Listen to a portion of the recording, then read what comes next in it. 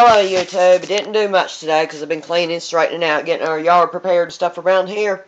But when I went to donate the aluminum cans we had collected up for the aluminum cans for Bible's drive, they have at the sofa place, I passed right by the CVS block from my house. So I swung in there and see what the red box gave to me. It gave me another $1 off any toothpaste coupon, making that free. Had the day was the last day that these are 2 for $5. We got the buy one get one free coupon. And it's pitted me up another red box coupon for $1 off. So I paired the buy one get one free up with 2 $1 red box coupons that spit out for any deodorant. Everybody knows that deal. You work this, you get 2 for 50 cents. Okay, the rice was not on clearance at our store, but our $1 a piece had $1 off a 2 coupon. And dropped these down 2 for $1. But along with all this, I had $1 in ECBs, and I applied that.